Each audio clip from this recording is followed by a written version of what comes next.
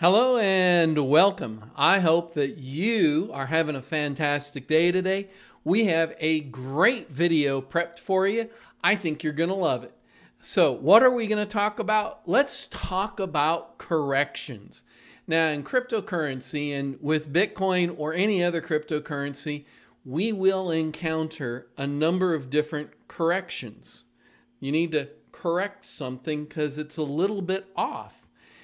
And when something's a little bit off, it takes a little bit of a correction. And so we're going to look at corrections when it comes to cryptocurrencies. Let's get into it. Now, this is our website, luminatecrypto.com. I hope you'll visit it. If you scroll down to the bottom of the page, there's a form where you can sign up. You'll get notified every time. You'll get an email every time we put out a new video. And so you'll be one of the first people to be aware of that video. Plus, you'll get invited to our exclusive online webinars. And the only way to get your invitation is to join our email list. So I hope you'll join the list today. Now, my background is not as a financial advisor. My background is in computers and computer programming. I've been doing computer programming for 20 years now. I have a lot of IT experience, but I don't have any financial advisor experience. This is not financial advice. And as always, do your own research. Take what I say with a grain of salt and dig into it for yourself. Learn more about it, because the more knowledge you have regarding Bitcoin and cryptocurrency, the better you are going to be when it comes to trading and doing the best you can with cryptocurrency. And so cryptocurrency involves substantial risk of loss and is not suitable for every investor. Plus, past results are no indication of future performance. And so read the rest of this paragraph right here. It has invaluable information for no matter what kind of investment you're making, but especially when it comes to cryptocurrency.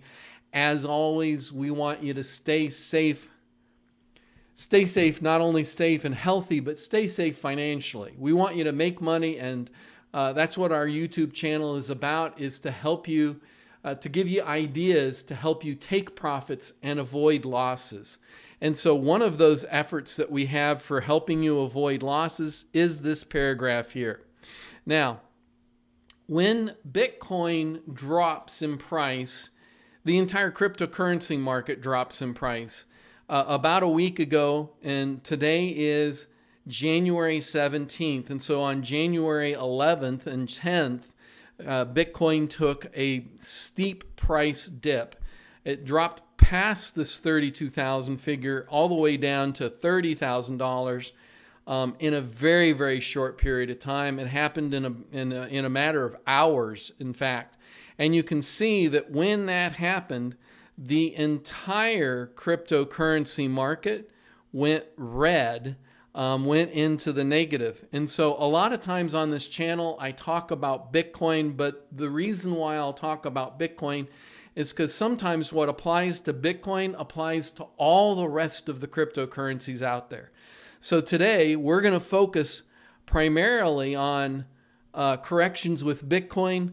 But if you look at the charts, the same day Bitcoin had its corrections, most, not all, but many other cryptocurrencies also had a correction. And so while I'm not going to talk about Ethereum and Litecoin and ADA, Cardano, XRP, or whatever your favorite cryptocurrency is, it's most likely that when Bitcoin took its dive, when it took its correction, then your favorite cryptocurrency or other cryptocurrency took a correction. And that's illustrated by this chart here. You can see that everything was in the red on the date that we're talking about, where Bitcoin took its dip. Now, before we really get into the dip, I kind of want to remind you of this chart. And the main reason for showing this to you is we're looking at some crashes. So here's November 2012. And Bitcoin was in a massive bull run. In fact, it did more than 150x from its previous low up to the new all-time high. And at that time, the all-time high became $1,161. And so in today's market, it would be fabulous if you could buy a Bitcoin for $1,000. But anyway, you can see right after it, Bitcoin took a severe dip, and that dip lasted for a year, so 12 months. And this is typically what happens. And so you can see that it happened again here, where Bitcoin took another dive for 12 months. It was a bear market for 12 months. And in both of these cases, Bitcoin lost about 80% of its value. Here we dropped from $1,200 down to $120, $180. Here we dropped from $20,000 all the way down to $3,800, $3,500 in that ballpark. And so Bitcoin has, what it'll do is it'll have these massive bull runs for every 4 years. It goes through a cycle. Bitcoin goes into a halving. The new Bitcoin that's created is cut in half. And when that happens, it affects the market significantly. So immediately for about the 12 to 18 months after the halving, Bitcoin tends to go into a bull run. And then after that bull run peaks out, it goes into a bear market for about a year. And so the reason why I want to talk about this is I want to give you information to help you, because the next bull market, if it follows this same pattern, and it may, then we may see Bitcoin make substantial gains until somewhere around December 2021. It might be a little bit early by a couple of months, might be late by several months, but if it does follow this pattern, and as always, past performance is not indicative of future results. In other words, just because this happened back in 2018, 2017 doesn't mean it's going to happen again today. But we can learn from these because cryptocurrencies and the stock market tends to rhyme even if it doesn't repeat exactly. And so if it does rhyme, then that means that we're currently in a bull run, and based on the results, it definitely looks like it. We've done just absolutely fantastic. But we can see it ending sometime in the future, and we want to be ready for that big correction. And that 12 months where the price is declining, we want to be prepared for that so that it doesn't wipe out 80% of our gains. Now, having said that, let's look at this first chart that I'm going to show you here is Bitcoin Gold. The actual ticker symbol for that is BTG.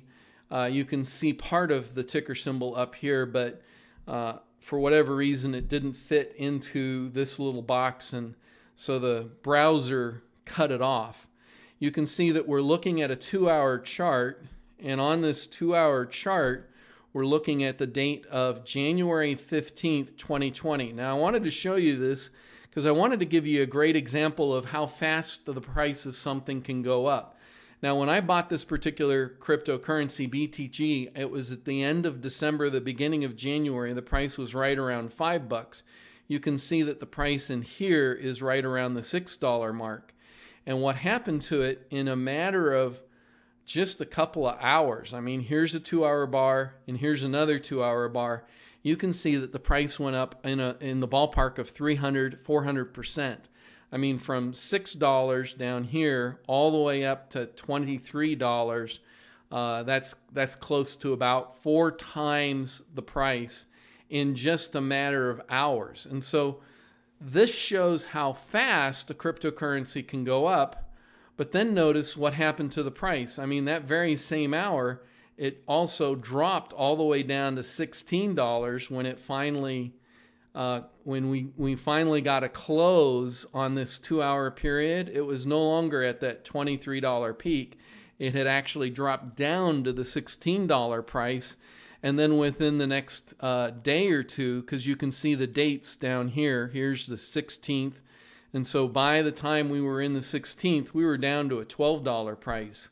And so a lot of times when you see cryptocurrency going up by 200 or 300%, 400% in a matter of a couple of hours, you want to watch that really close and do your very best to sell at the peak.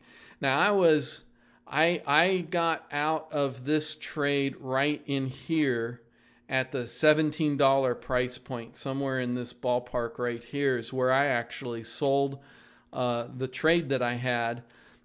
Now looking back at it, I wish I had a little bit more patience. I saw it starting to dip down here, and that dip, I thought it had started its trend down, because anytime you see something go up this fast, it's going to also drop pretty quick too. And so you want to look for those kinds of corrections. Now this correction is a correction that happened after a really quick high, a really quick all-time high for BTG. And so one type of correction happens when the price just skyrockets in a very short period of time. There are also lots of other kinds of corrections. And so we originally talked back here about, you know, the $20,000 price peak and then what happens after it hits 20 grand. In this case, we're going to actually go back here and look at what happened when it was hitting this all-time high. Sorry, right in here. Let me shrink this up so you know what I'm referring to. Right in here is where Bitcoin passed the previous all-time high of $1,161. And so right here is where that happened, and you can see that that's a red candle. Now this chart is a monthly chart, so we want to zoom in a little bit more, and here we're looking at the day chart, 1 day at a time, for that very same month period. So this monthly chart here, where that red candle is what we're looking at right here. And so we can see Bitcoin hit that new all-time high of right around the $1,100 price point and immediately dumped in price right back down. In fact, this dump was so significant that Bitcoin within just a matter of days dropped 37%.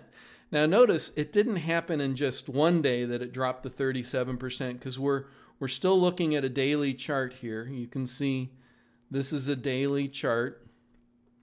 And so each one of these candles represents 1 day in time. And so in 2 days it dropped about 20%, somewhere in that ballpark. And then the next few days it kind of went sideways, and then finally it had a bigger drop where it ended up with a 37% loss down here. Now it eventually recovered, because as we know, this was in the track to get to Bitcoin's new all-time high of 20,000. Now the reason why I'm showing you this is because I want you to be able to compare the 2017 bull run with today's bull run. Now, with today's bull run, when Bitcoin hit the all-time high of $20,000, unlike last time's bull run, it didn't tank and drop 30 or 40%. Instead, Bitcoin kept going up. It hit that $20,000 price point and then skyrocketed all the way to 40,000. And then it hit that 40,000 and then tanked by 30%. But that drop to 30% didn't take it days like it did here. It took it hours. That's why with eToro, we got out of a lot of cryptocurrencies on that day because of how fast it was dropping in price. And then you'll also notice that in the previous bull run, it literally took from January 17th is when the price started dropping. It didn't recover to get to the same point until February 21st. And so it took a month and about a month and the number of days, a month and about 4 or 5 days for it to get back to the all-time high. Well, with this price correction that we just saw in a week ago, it took it less than a week before it hit the $40,000 price point. In fact, it was a matter of about 4 days. It was by Wednesday, it was touching the 40,000, and it's dropped back down. And at this moment, it's treading somewhere around 34,000, 36,000. It's kind of been going sideways in that price range. Now, you might be asking, okay, why is he showing me all of this? The main reason I'm showing you all of this is because a lot of people were panicking. They saw Bitcoin hit the $40,000 price range, tank and drop way down, and then it has recovered, and they're all worried about, should I get out? Is this a big deal? Is it ever going to recover? Are we going to see it go above 40,000? So what I'm about to tell you, again, as I said at the beginning of the video, this is my opinion. I'm not a financial advisor, but based off of history, based off of what we've seen Bitcoin do in its previous bull runs, my opinion is that it actually is much stronger in terms of its velocity in price increases than it was in 2017 when it hit that previous all-time high of $20,000. And so I don't think this is a time to panic at all. I think things are actually doing really well compared to 2017. Let's take a look at another example, but this one is a little bit more recent. This one was about a year ago. Now, we've all been impacted by the pandemic, and this happened when the pandemic first started. In fact, if you think about what was going on in the end of February and the first few days of March, we didn't even know, hardly any of us really knew about, what is this disease and what's this virus and yada yada. And then it wasn't until this point, right at March 7th, March 9th, that we actually saw things tank. Now, this is another daily chart. So each one of these candles, each one of these red and green marks here represents a full day. And so this first red candle up here in this corner is the first day of that price drop. And you can see that it dropped a little bit that day, and then the next day it dropped some more. And then by the time we get out here to somewhere around the 9th, 10th, it took a huge drop. Actually, if you look at this day right here, this day, let me zoom in on that a little bit. You can see this red skinny line that's going up and down right here. Well, that day, in the single day, it had a huge amount of velocity, but it ended up closing the day up in this ballpark, right in the middle of it, right up in here is where it ended up finishing the day. And so it dropped way down, came way back up, et cetera, et cetera. And so this price drop here was 58% over a 7-day period, which is 58% is a lot, but it took a unique event. Every stock market in the world also dropped very dramatically. It was one of the steepest drops that the New York Stock Exchange ever saw in a single day in its history. I don't remember if it was the biggest one, but if it wasn't the biggest one, it was right up there. It was really close. I think it was the biggest.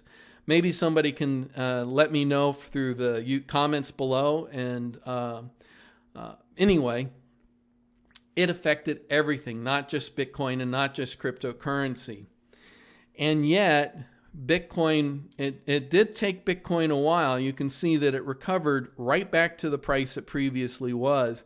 It did take several months, went from April and May here, all the way out here to about May 11th before it was seeing new higher prices. So one of the things that you want to take away from this is sometimes you just got to give Bitcoin and cryptocurrency a little bit of breathing room. Now, you notice the prices that we're looking at here in this chart. We're right around 9,000. It has not been that long since April and May of 2020. It's been, 9 months? It's been right around 9 months. And yet in 9 months, the price has gone from $9,000 to $40,000. And so even with that, that's a 4 times gain on your money. I don't know where you could put your money, and in 9 months, it grows by 4x.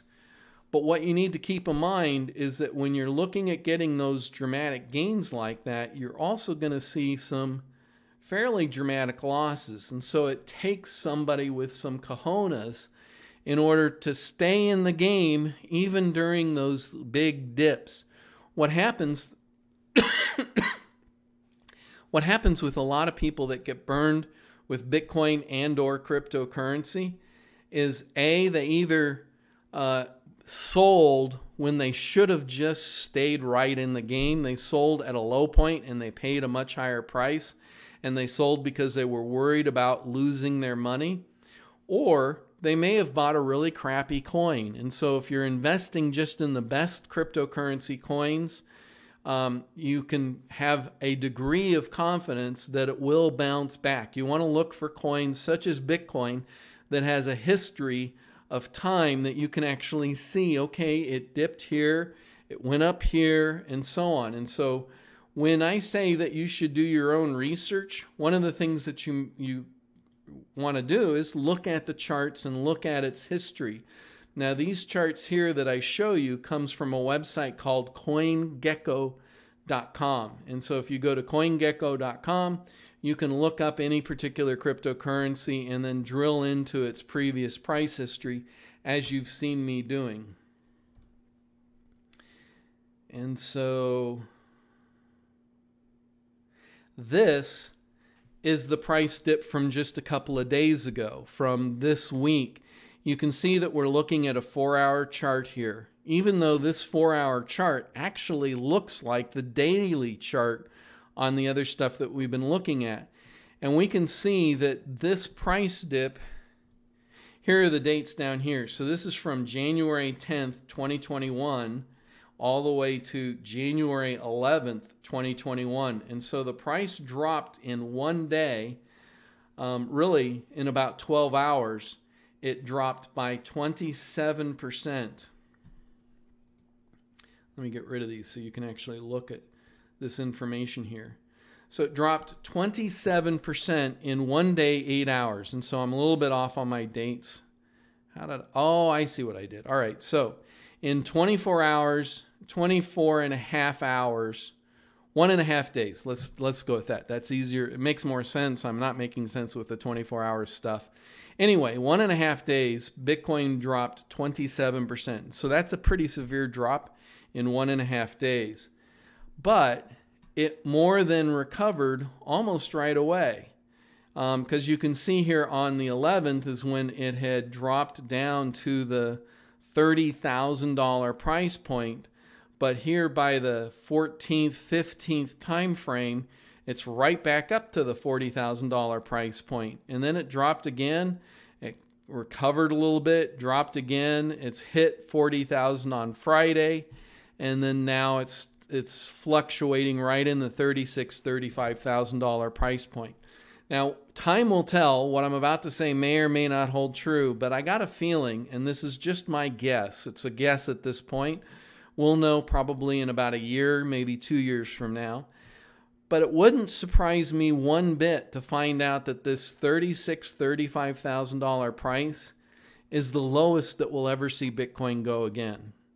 You know, when you look at the previous bull runs, you can find somewhere in there the lowest price that Bitcoin hit after it did that bull run. And that lowest price was oftentimes quite a bit higher than the previous all-time high. And so here's the previous all-time high, and the lowest price in here was nothing near the all-time high that was before this one. And then let me get rid of some of this so that we can focus on things. Here's the previous all-time high of 20,000. And so the all-time high just before that is 1,161. And you can see after it hit this $20,000 mark, it never dropped. It's never dropped below this $1,000 ever since. In fact, the lowest it's hit since it did this $20,000 price point, the lowest it's been is $3,800, which is about a 3.5, 4x gain from this previous all-time high. And so we may find that that holds true, and if it does, then 3 to 4x from 20,000 is closer to a $60,000 to maybe $80,000 price point. So when I say that this ballpark figure, 35,000, we may never see it again once we make a strong push above the $40,000 price point. It may never drop down here again. That's quite reasonable. Between now and when we get to the next all-time high, I got a feeling that the next all-time high we were not going to see until somewhere in December 2021. Now that's guessing that things follow this same pattern that we've seen in the previous bull runs. And if it does follow that same pattern, then we may see the all-time high sometime around December 2020. And if that happens, then we may be looking at the price point that Citibank has been talking about. Citibank has that investor report where it talks about the all-time high hitting December 21st of $300,000. And if we do see an all-time high coming up in December 21 of $300,000, $250,000, $400,000, somewhere in that vicinity, then I think it's quite likely that 36 will be in the history books and we may never visit it again. Anyway, that is my video for you guys today. I want to talk to you a little bit about what we've done to help you take profits and avoid losses. We've spent 2 years and thousands of hours testing a trading program. And the way my trading program works is we run it once a day, and when it runs, it gives us recommendations as far as which cryptocurrencies to buy and which cryptocurrencies that we previously bought we should sell. Typically, the algorithm will have us hold a cryptocurrency for about 30 days. Of course, sometimes it's shorter, sometimes it's longer. 30 days was the average length. And the algorithm runs thousands of mathematical calculations before it makes its recommendations. So if you're interested in participating and using that algorithm for your trading, you can just go to this website, etoro.com/luminate-algo-trader. Also, eToro has let us set up for brand new eToro customers. It's a $50 limited offer bonus. It's available for the first 10 people that take advantage of it. At this point, we have about 5 people that have taken advantage of it, so we have about 5 slots left. And how you can get this $50 bonus is by taking these 3 steps here. The first step is go to this website. It's etoro.tw2sdioms.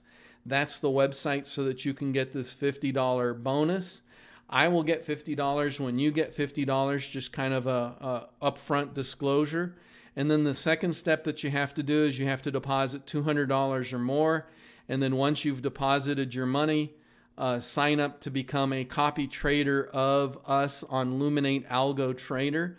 And by copy trading us, you will have completed all of the criteria that eToro needs you to complete in order for you to get your $50 bonus. And so I just wanted to share that with you. You may want to take advantage of that. In the meantime, how can I be of service to you? Do you have any questions, thoughts, comments? Please leave them in the YouTube channel below. In the meantime, I hope that you will like, subscribe, and hodl. And do me a favor and have a fantastic day.